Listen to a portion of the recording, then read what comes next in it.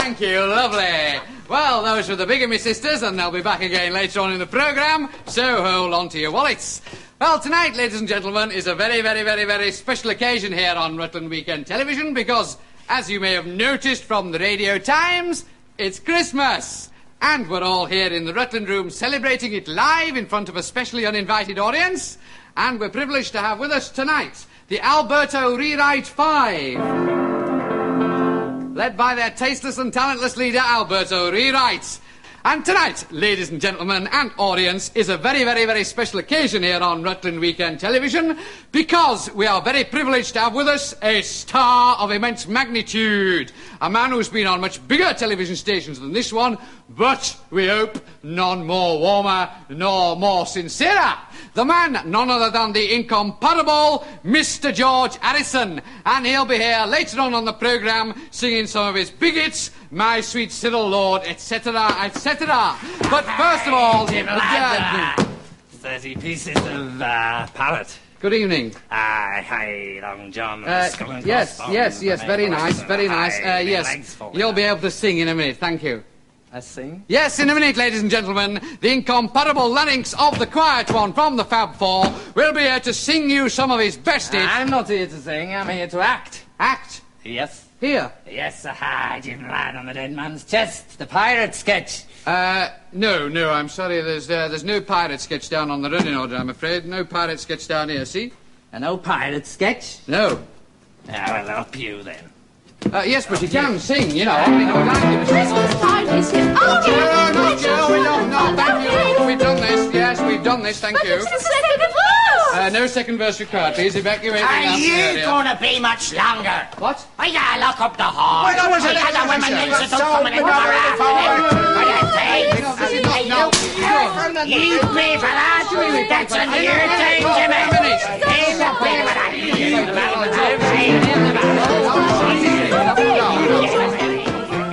Christmas weekend on Rutland Weekend Television starts tonight with the traditional hospital Christmas show. This year, Christmas Night with the Scars comes from St Solly's Hospital, Pinner, where many famous television stars will be going to have a look at some sick people. It's an unfortunate time of the year to spend in bed all day on drugs, and so a lot of the stars will be getting up and going to the hospitals. What they get up to when they get there, you can see on Christmas Night with the Scars. The morning after starts with racing from Belfast, and who can blame people racing from Belfast? After which we go over to the Vatican, where the Pope this year will be appealing for peace on the Manchester United terraces. As usual this Christmas, many famous stars of Westminster return to your screen for another party political panto, this year on behalf of the Liberal Party. Following Edward Heath's triumph last year as Widow Twankey in A Lad in a Lot of Trouble, this year's dame is Margaret Thatcher, and she appears as the lovable Mother Goose opposite Cyril Smith as the goose that lays the golden ego. Ladies and gentlemen, will you welcome, please, the Alberto Rewrite 5. Hello, testing. 1, 2. Testing. 1, 2. How do you do? Testing. 1, 2.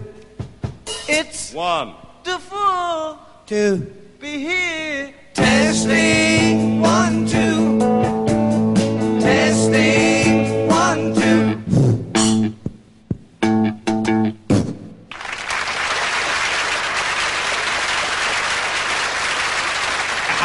Hi, Jim lad, it's the black spot and 13 men on a dead man's chest.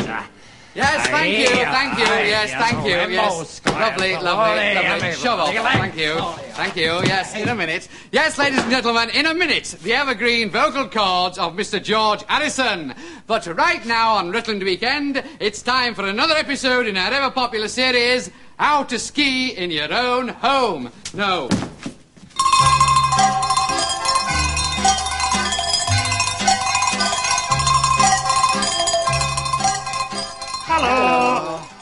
This week we are going to try something easier than last week when we taught you how to ski in your own bathroom. Yeah, unfortunately Heidi came in to take a shower just as we were demonstrating a pole turn, which emphasizes a key point in skiing. Always lock the bathroom door. So, you see, this week we are completely plastered, and we're going to teach you how to sit in the lounge in a comfortable chair. But first we are going to show you how to ski in the kitchen. Yeah, if we can just get the bloody skis through the damn door. Oh, these big bloody skis, they are so troublesome for cutting about the house. They're bloody skis. When we have shown you how to ski in every room of your own home, you will be able to go to Switzerland and ski in a Swiss person's home. Incidentally, Mr. Reginald from Isha writes asking, why is there no snow? Well, Mr. Reginald, there is no snow in our house because we're not bloody Eskimos. Yeah, we have Axminster, Wilton, linoleum, tiles and parquet flooring. And each of these services we have showed you how to ski on. If you have snow in your home in Isha, Mr. Reginald, you must be some kind of cuckoo nut. Right. If we can just get the skis through the bloody damn door, we will go into the kitchen for the lesson. Oh dear. Poor Robin is still demonstrating how to hang glide in the kitchen. He's been hanging there for some time, since Tuesday, I think. Yeah, I think maybe he has hang glided himself. So whilst we check... Bloody damn skis! So whilst we check, we will go over the hands at the start of the slalom. Well, there you can see number 47, Hans Ubelmeier from Rotversterstadt, adjusting himself and waiting for the clock. And there's the slalom course from the nursery slopes to the front door and out into the front garden. And there's the bell.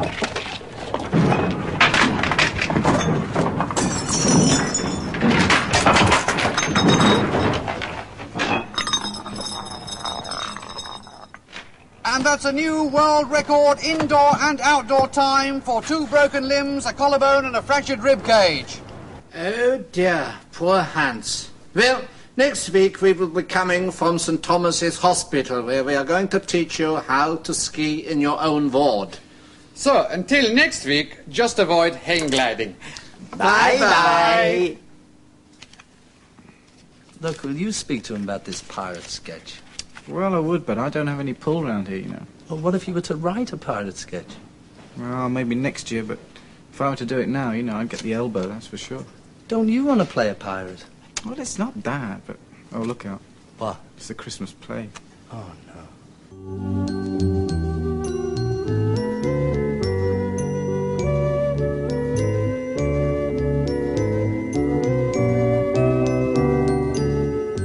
Arsenal, 0. Wolverhampton Wanderers, 0. Coventry City, 0. Manchester United, 0. Derby County, 0. Birmingham City, 0. Leicester, 0. Stoke City, 0. Bloody Leeds, Christmas. 0. Newcastle United, 0. Liverpool, I hate 0. Christmas. Shh, Frank. Not in front of Ricky. What do you mean, not in front of Ricky? Well, he's too young to hear things like that. Too young, he's over 40.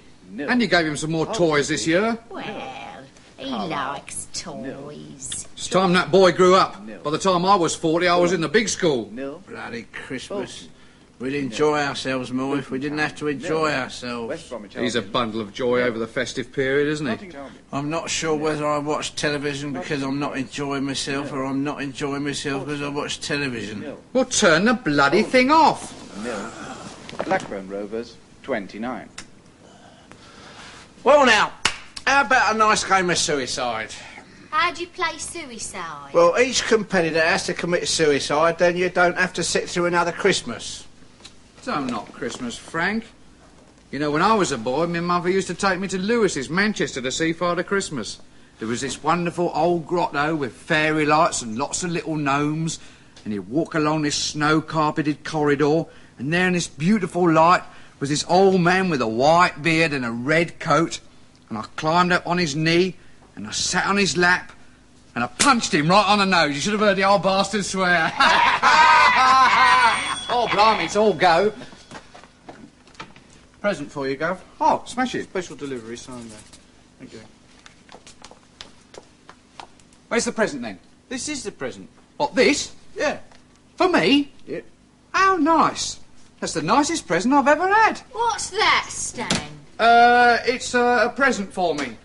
What, Yes, this is my present. What a nice present. Yes, isn't it lovely? What are you going to do with it? I don't know, but I've got a few ideas. Stanley! What does it say?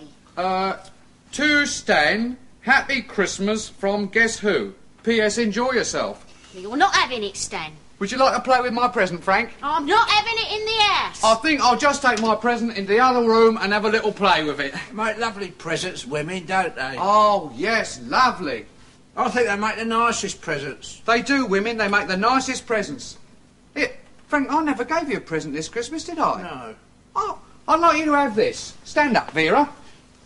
Oh, I couldn't possibly. No, please, Frank. As a token of my appreciation, I'd like you to accept Vera as a Christmas present. Oh, it's really too much. No, it's not, no. No, she may be second-hand, but she's got great sentimental value. And I've got this new one now, and it's greedy to have two. Oh, I'm overwhelmed, Stan. Not at all. I'd like you to have this as well. Shut up. I'd like you to have this as well. You can't have too many presents. Oh, you really are too kind, Stan. Well... Oh. Mr. Pong? Yes? We're a Christmas present for you. For me? Yeah. How nice. Come in, lads. Who are you from? We're from him. Frank, how very kind of you. What a lovely surprise. Not at all. You deserve them. What's that, dear? Frank's given me a band for Christmas. Oh, well, we'd better hear them play. All right, I'll have a little play with me band. Here, what about me then? Don't worry, I'll have a little play with you later.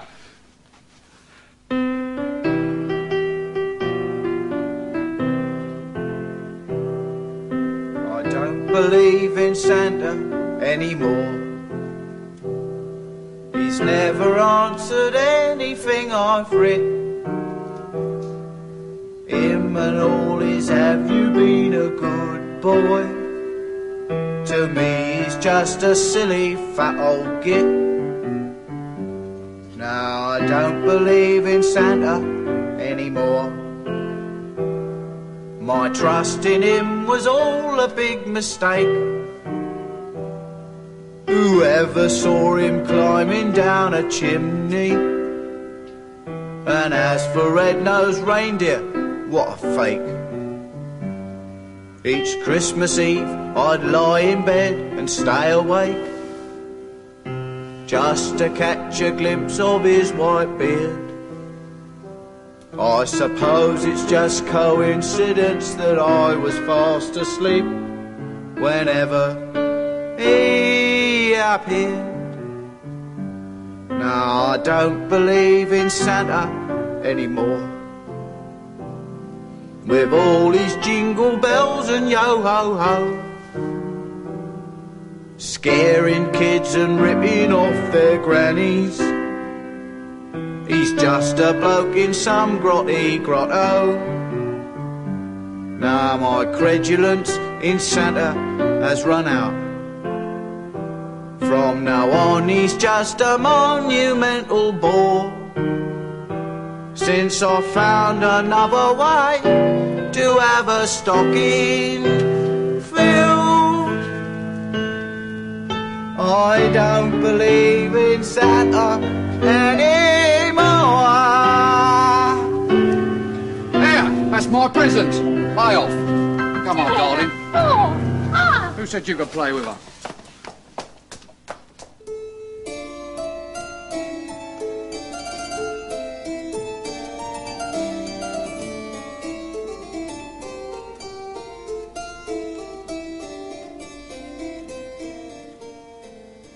Hello. I expect, like me, you've all had rather a lot to eat and drink this Christmas. I expect you had some sherry, and maybe some beer, and then perhaps rather a lot of wine with your turkey and all the vegetables and stuffing and cranberry sauce, followed by Christmas pudding with rum in it, and mince pies with cream, and lots of sticky sweets. Excuse me. He didn't lie on that man's chest. Come on, Jess.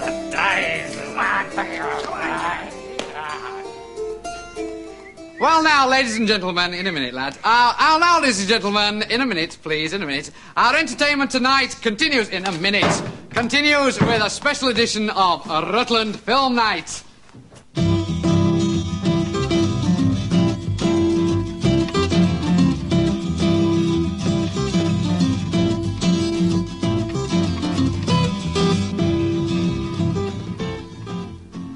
Hello. We'll be spending most of tonight looking back at some of the films of 1975. I shall be looking at Pommy, the latest rock opera film. And I shall be looking at the autocue. I shall also be looking at the Linda Lovelace retrospective at the NFT and The Mirror. But first of all, let's have a look at a scratchy old bit of film that won an award for being most scratchy bit of old film shown on film night by a major film critic. The major film critic was me, and this is the bit of film.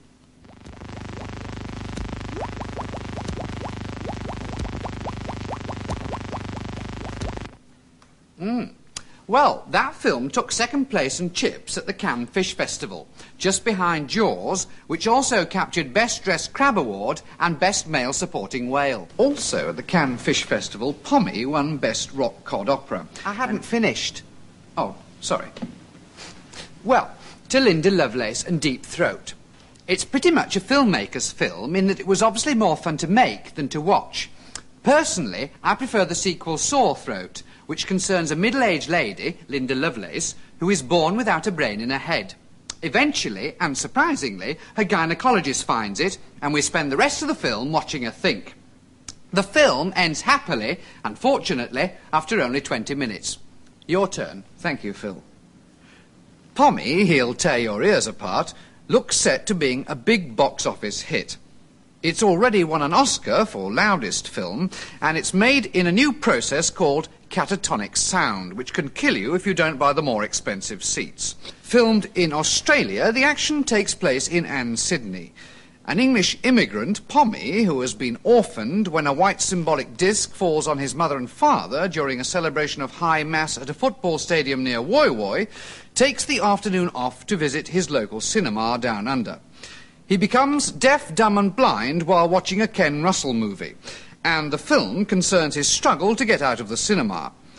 Earlier on this year, I spoke to Anne Melbourne, one of the stars of the film. But first, let's have a look at an extract where Pommy, played by Roger Dull, realises he can't stand it anymore.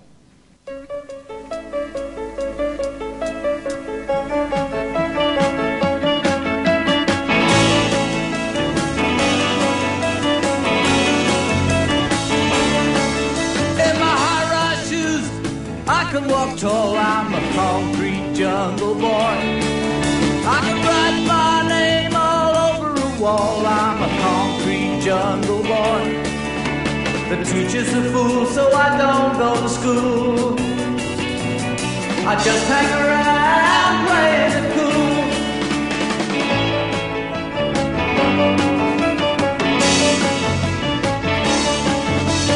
Snapping my fingers, looking for fun, I'm a concrete jungle boy.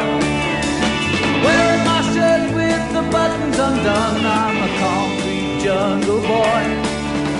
The music is loud and I like it a lot. I got what it takes, so I take what it's got. Concrete jungle boy, concrete jungle boy, concrete jungle boy. You know what it must pride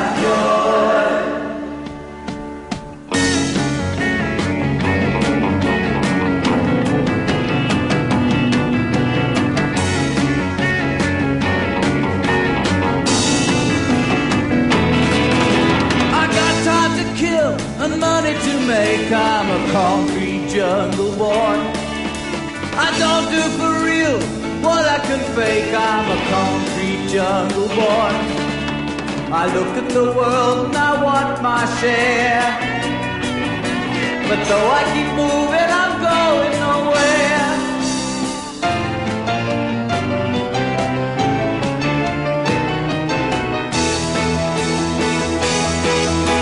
If I was a sinner, I would confess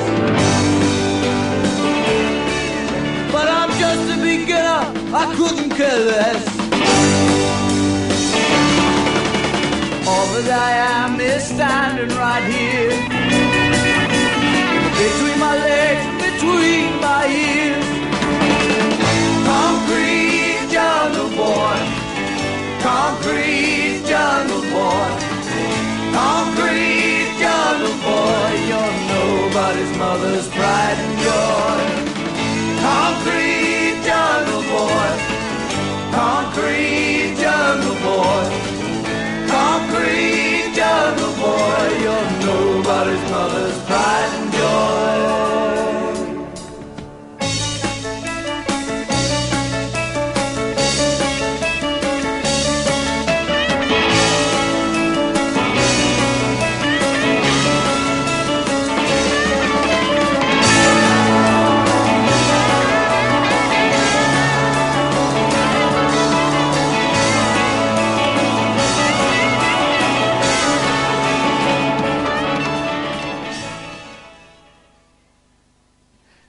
And I'd like to begin, if I might, by asking you about the film Pommy, in which you play a tin of baked beans. Yes, that's right. How do you get into a role like this? Well, the problem is really how to get out, but I've got my agent working on it. I understand that in the original you were going to play Pommy's mother. Yes, that's right, but she was rewritten as a tin of baked beans. And you spend most of the film trying to get out. No, I spent most of the filming trying to get out. I understand that you are naked in part of the film. Yes. Does this worry you at all? No, no. I will only take my clothes off on film if it is artistically viable and if the money is right. Will you take them off? What? Now? What? Nothing, nothing. Anne Melbourne there on the set of her latest film, Googie Withers. Well, we've still got a few minutes left, now he's finally finished, for me to round up quickly the rest of the year's films. Cowering Inferno is a disaster movie and also a disastrous movie. Set in a two-storey motel near Rutland, it tells the story of how, whilst 15 Rotarians are upstairs at a function, Fire Chief Sid Wattle and County Councillor Cyril Rist combat a blaze in one of the downstairs sanny bins, before eventually being forced to call the AA. Godfather 12? I hadn't finished. Oh, sorry. Godfather 12 you're always like this. You've been on screen much more than me, far more this week. I'm sorry. Godfather 12 has been retitled for this country and reaches us as Son of Godfather. And the latest Otto Preminger movie is Sexodus. The film concerns the sexual liberation of the Jewish people, who are led into bondage by some naughty Egyptians. Right. Pause tells the story of a puppy which terrorises naked swimmers on ladies' night at the Finchley Slipper Baths. The novel was one of the... This year's royal film is Charlie's Aunt, and it's the life story of Princess Margaret. Charlie is played by John Lennon, one of the most exciting... Another disaster movie is Birthquake, where nobody's allowed in during the last stage of labour. Ices and epidurals are available from the tray. Last Mango in Paris is directed by Bertolettis, and it's one of my favourite movies. Murder on the Oakham Express is... Right, this is the last time I have you on my show. Your show? Who gets all the ratings? All the sailors, more like. Oh, you bitch. Always in my close-ups. Right. You just...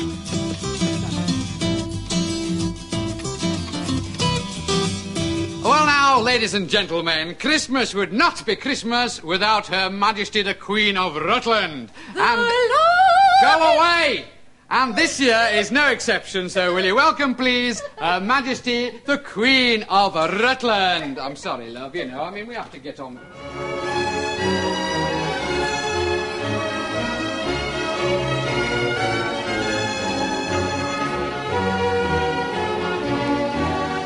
Hello. Oh, I'm not the Queen, incidentally. I'm simply introducing the programme. Well, this year, as every year, has been an extremely busy year in the life of Her Majesty the Queen of Rutland, and so instead of the traditional Christmas broadcast, we thought it would be a good idea, well, it was my idea, actually, if we made a film show of some of the activities of Her Majesty during the year. Rutland, as you know, is the only part of the British Isles to have a queen of its own, and this is the film of her year.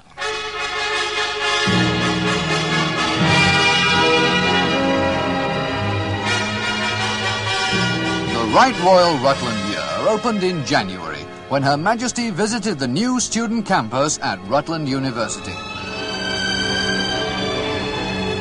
The Queen and her entourage saw many aspects of the students' life. And Her Majesty celebrated her visit by planting a tree to inaugurate the new car park.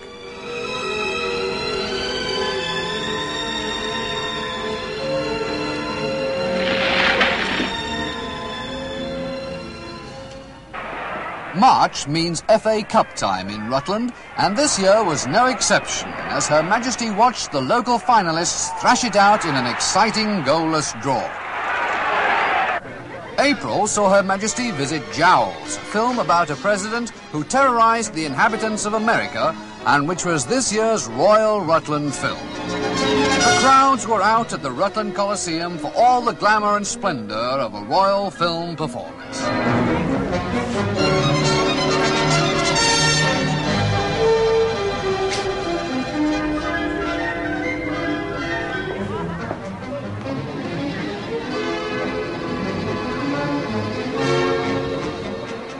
May means FA Cup replay time in Rutland, and this year was no exception as Her Majesty watched them thrash out another exciting goalless draw. April saw Her Majesty opening the new Rutland Weekend Television Centre. Designed by Master Architect Cyril Twang, winner of the Queen's Kosher Butchers Award to Industry.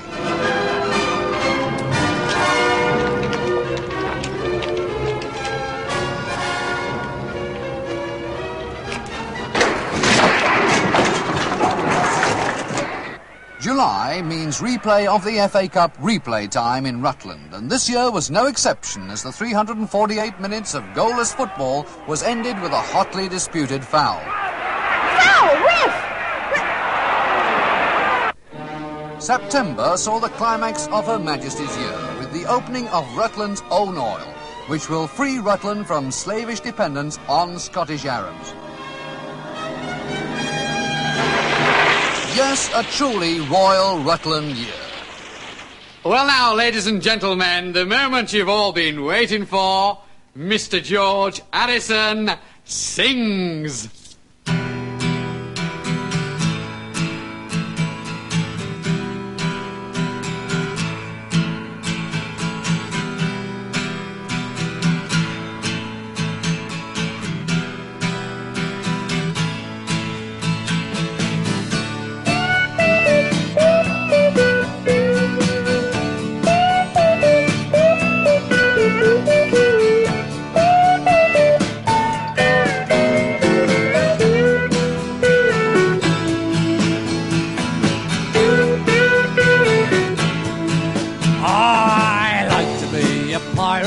A pirate's life for me.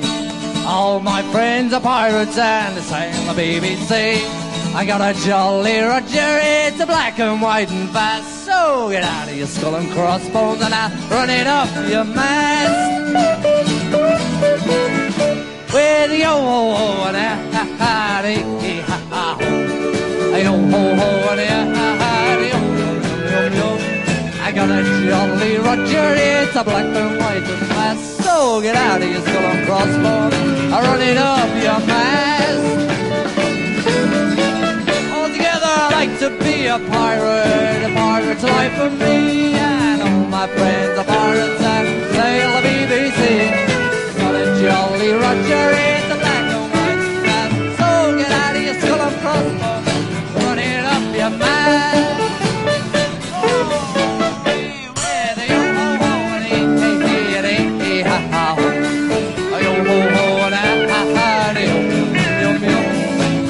Jolly Roger is a black and white man. So get out of your skull and crossbones, running up your man. One more time, like to see you